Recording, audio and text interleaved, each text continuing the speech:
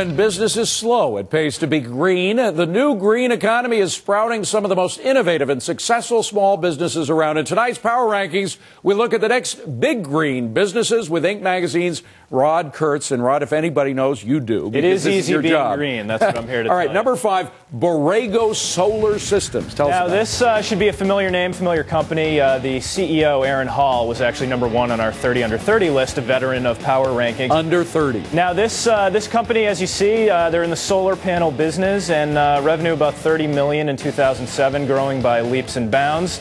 They are based in sunny California. No surprise there. Yeah, no surprise. And one of the things that they've been able to take advantage of is states that are offering and municipalities offering tax credits, incentives for companies and consumers to stick some solar panels on their roofs. So we're seeing companies like this again growing by leaps and bounds. With the Obama administration, undoubtedly, we're going to get that. Number 4, Tesla Motors. Now, another familiar face. The CEO's name is Elon Musk, and he, of course, was the co-founder of PayPal.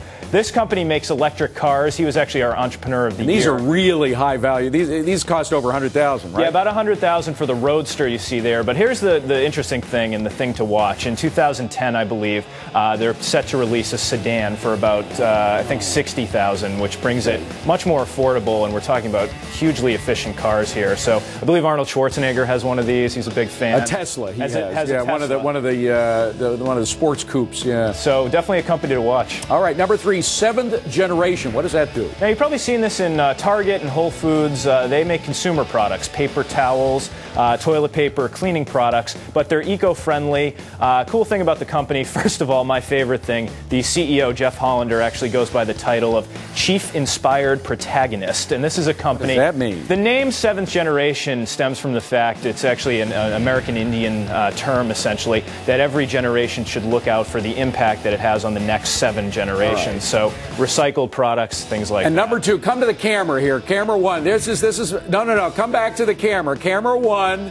Zipcar, and look at this. Asman has his own card. How's that for I've been a member for years. I love this place. Tell us about it. It is a great company, another one we've been tracking for a while. It's essentially a timeshare for cars. You can rent by the hour as low as $6 an hour, and this is great for people like you and me who live here in New York City. We don't want to own a car. We just want access to a car every so often. So they have 250,000 members, including Mr. David Asman, about 5,500 vehicles on the road. They're in 28 states now, cities, again, college campuses. They're in London now, and the company did $59 million in revenue in 2007. And the great thing, the reason it's a green company, it keeps more people from buying cars that they don't need, cars that pollute. Exactly. All right, number 1, AbTech Industries. Well, we just had a special report in our November issue about water entrepreneurs, and the CEO is a man by the name of Glenn Rink, who you'll hear more from in a minute, but they have a product called the Smart Sponge, and it really is a magic sponge used to clean up contaminated water. It can actually extract the contaminants out of water. It's very cool to see. So you have an oil spill, you throw these sponges in, and boom, you got it. That's right. So definitely another. We're seeing more and more of these companies in the water industry. As we phrase it in the issue, blue is the new green. And so companies to watch here, and let's hear more about AbTech. Rod, thank you so much. Joining us now, the man behind the Smart Sponge. We welcome Glenn Rink. He is the president and CEO of AbTech Industries. He and his company were featured, as we just heard, in the Blue is the New Green November issue of Inc. magazine. And there is the cover. Good to see you, Glenn. Thanks for coming in. And here actually is the product. Before we go to the actual product itself, tell me how you came up with the idea. It was actually originally developed to help with ocean-based oil spills. Having gone to my first oil spill in 1994 and seen the archaic manners and methods they used. Why were you there? Why were you at an oil spill? Because I had been working for an agricultural company in a different area, and the technology we were working with we thought had the ability to work with oil-related hydrocarbons and things like that. And there was an oil spill. We wanted to see how the products we were developing would work, and they did not work at that oil spill. So you came up with this stuff. That's correct. And if you, I don't know if you can get a close-up on this or not, but here is the sponge material. It kind of looks like some kind of packing material. It does. We call it popcorn. It's because it's made in popcorn size, but it can be molded in pretty much any shape or size.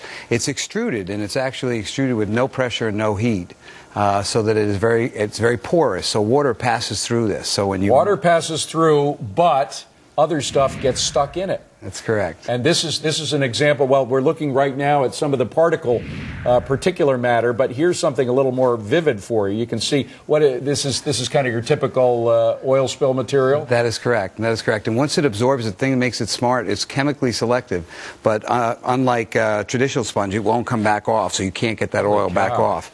It's permanently bonded. You cannot get it out. And the great thing is, it can go to a waste-to-energy facility and be burned as fuel. It has a very high BTU. So you actually use it to sponge up the oil, and then you throw it in the furnace and use the oil. That's correct. It doesn't give off bad emissions if you burn it? Absolutely, as pure as regular fuel would be. Now, tell us how, by the way, what are these other things that you have here? This is a very quick demonstration on how the technology works, and if I can actually beg your indulgence for a moment, if you would help me. All I'm going to do is take some what I would consider very clean New York City water and some used motor oil and diesel fuel, which unfortunately is quite common coming off the streets. Right. If it was... There it is settling at the top, of course. And I'm going to just shake it up for a moment, mix it in there. Careful when you shake it. Well, actually, it may not be close. Don't get it on Dave's suit. Yeah, I know. This is an expensive suit here. Here we go.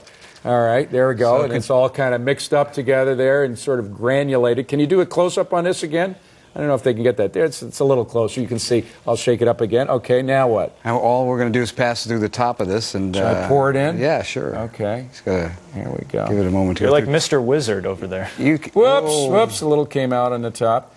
Wow! You can see the hold it up a little bit, and you can see the water that's coming through at the bottom is almost complete. A little higher now. Almost completely clean.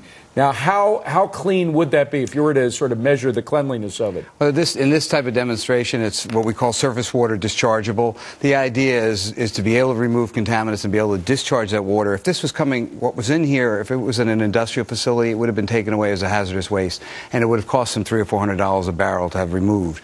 What we've been able to do is take the contamination. They can now allow this to be poured down the drain. That's still going to be dripping a little bit there. That's all right. That's all right. But it's clean water that's dripping, that's right? True, so I don't have to worry about it, even if it does go on my suit. Unbelievable. Okay, now how is your business doing in this down market? Well, for us, we're disruptive to the current methods. So our current methods are traditionally very expensive to deal with environmental issues. If you have to deal with contaminated water, we talked about oil spills, but where the market is, where we've spent all of our time is in non-point source pollution.